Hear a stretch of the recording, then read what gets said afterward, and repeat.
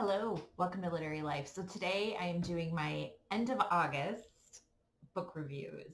And I feel like I say this every video, but I cannot believe it's already the end of August. But essentially, let's get rolling. So if you have not seen my book reviews before, I give every book 1 to 5 stars. 1 means I did not like it, maybe didn't even finish reading it. 2 stars, meh. 3 stars, I liked it. It was a good book. 4 stars, loved the book. And 5 stars, absolutely blew my mind, loved the book, would recommend this book to everybody. So let's get started.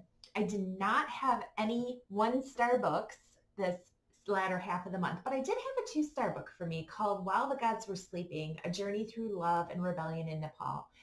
And so essentially, why 2 stars for me? So this book is about a woman who is an anthropologist. I think she's in her 20s. It's like 1985, and her fiance, soon-to-be husband, moved to Nepal, where he is from, and she stays with his family during the time that she's giving birth to their first child, while he's doing his graduate studies and she's working on some of her graduate studies. And she explores just her experience of motherhood and family and marriage within this culture. I loved the premise of the book, and I loved parts of the book as I was reading it, but it vacillated a lot as far as like what was the purpose of this book. Was it about her own personal memoir and experience, which is what I was really looking forward to, or was it more of an academic study of her backgrounds somewhat in anthropology or sociocultural studies, and it shifted into that more academic lens and her talking about the history of the country and her observations, but from a very academic viewpoint. So the tone of the book for me kept shifting, and it kept losing me, essentially. And it was kind of a bummer because I was really looking forward to more of her writing as a woman who happened to have this academic lens, but not through the voice of that part of her past, because I didn't want to pick up and read an academic book, if that makes sense. So hence why it ended up being a 2-star book for me.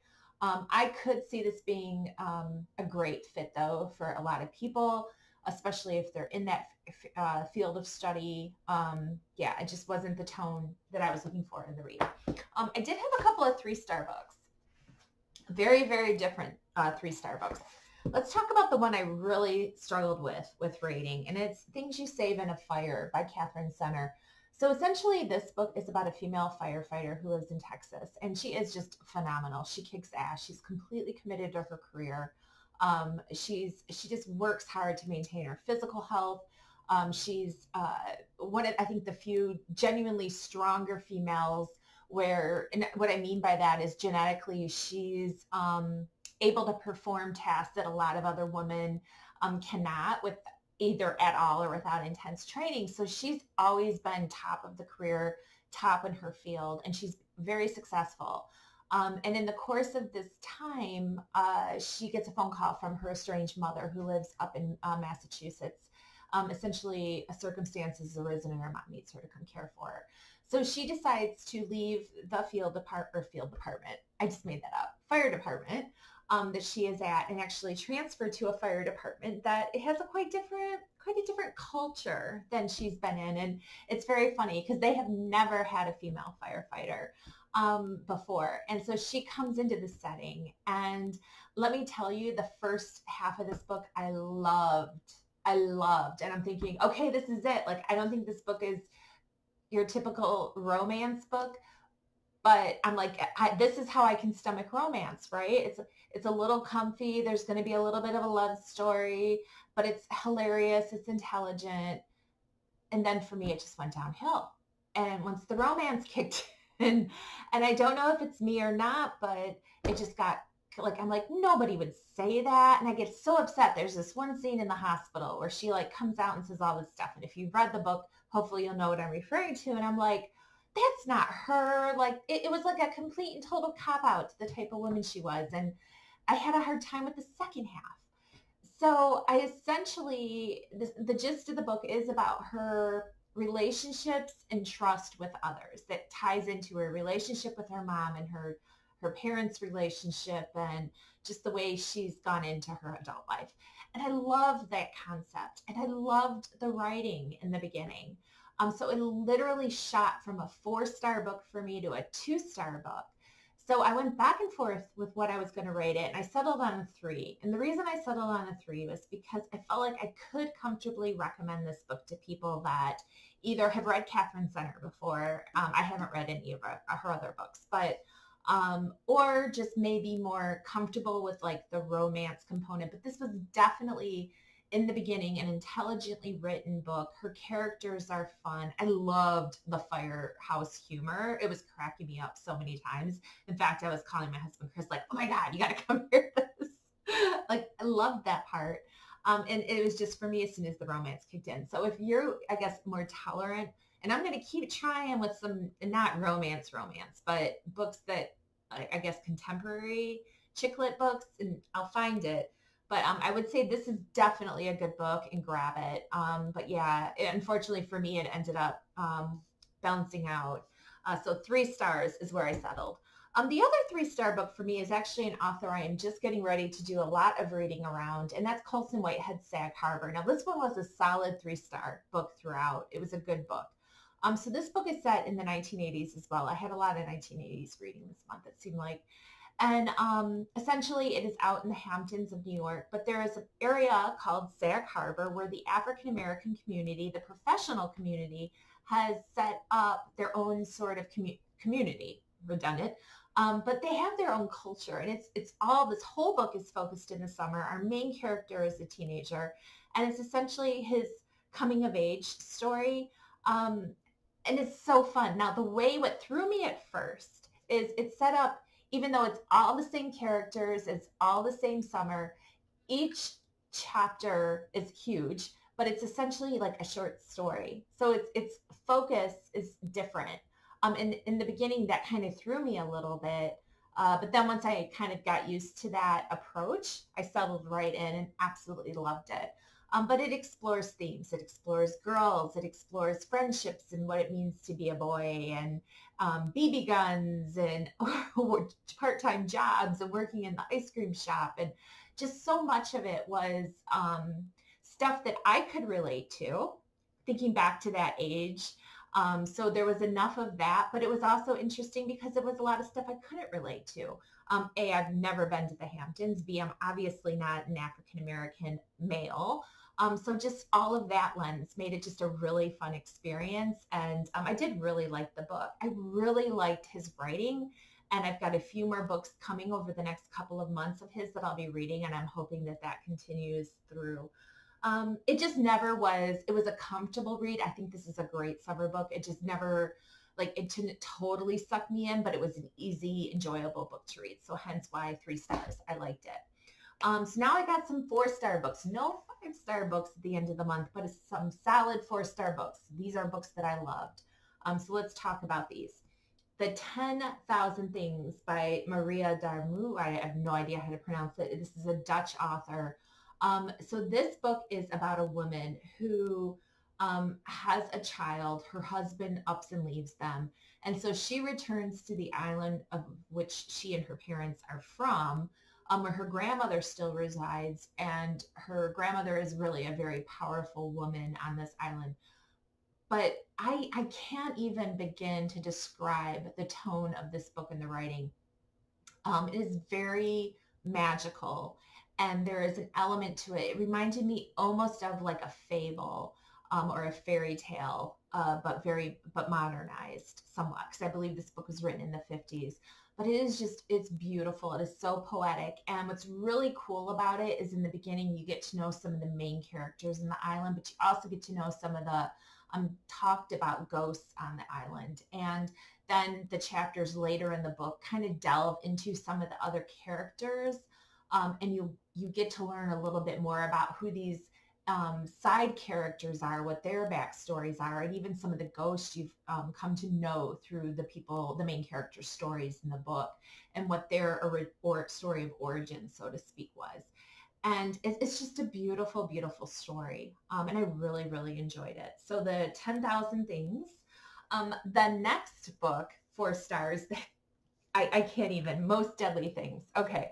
By Kristen Arnett. So this book, set in Florida, modern time, taxidermy family, And essentially our main character has grown up. Her dad, there's a family run and owned taxidermy shop, and she's really been the one. She has a brother, but it's really been her that has is most like dad, has attached to her father, while her brother is kind of more attached to mom.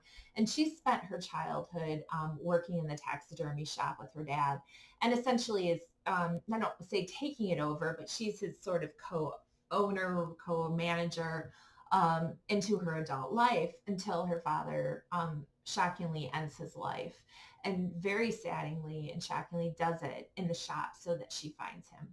So the beginning of the story starts out with this very tragic beginning. And I don't know what to say to you other than I have never, or not often, have I experienced an author who can bring me through something so heartbreaking, yet weave in hilarious in other moments where I was truly all over the place, and I just fell madly in love with it for that reason.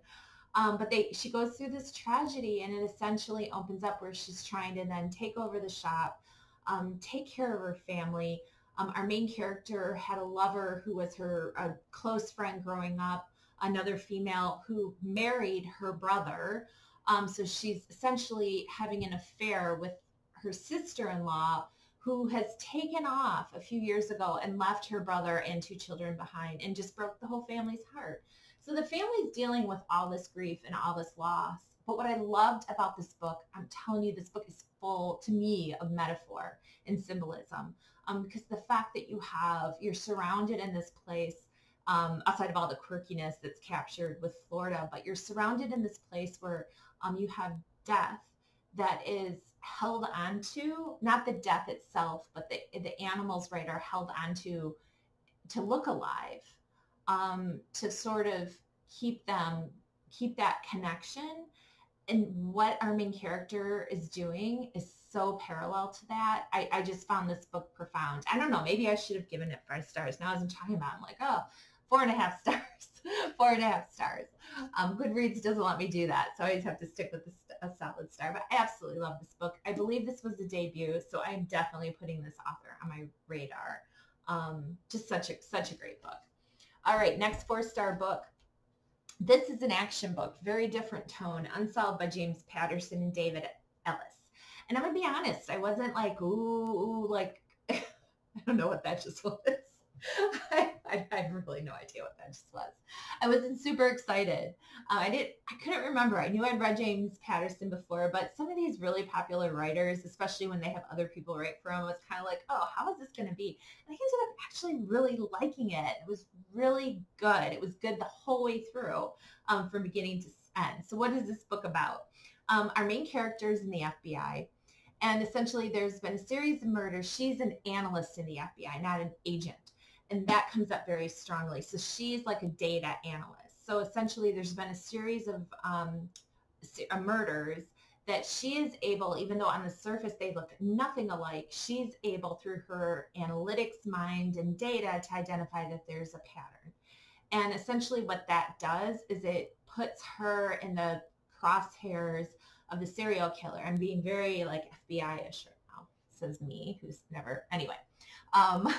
Turn the crosshairs, that was my pun, I guess, of the serial killer, and but also of the FBI, because the serial killer knows things, and there's being stuff leaked to the media that only somebody within the FBI knows. So there's a mole, and the question is it her, and what's going on? So very fun book, kept me on the edge and fully engaged the whole way through. So if you're in the mood for, like, I can still see this being a movie too, and if you're in the mood for that kind of book, or you just like action in general, I would highly recommend this one. Very good. So last book, 4 stars, just finished, was the end of a trilogy, a fantasy trilogy.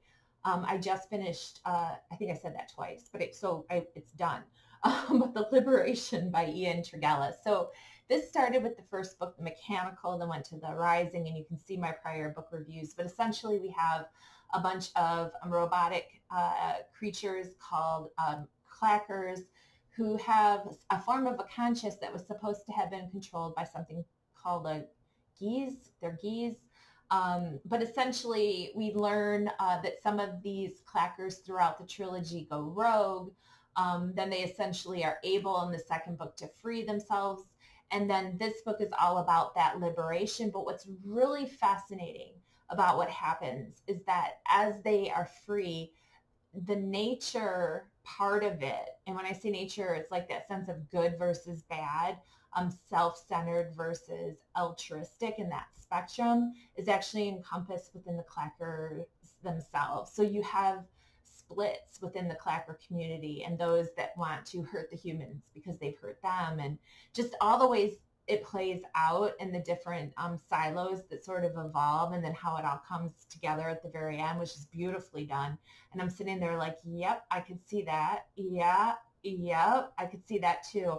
And I feel like in a weird way, it's almost come full circle from the first book in some ways. And so if you are not a fantasy fan, but you want to dabble, there are two series that to me come forward.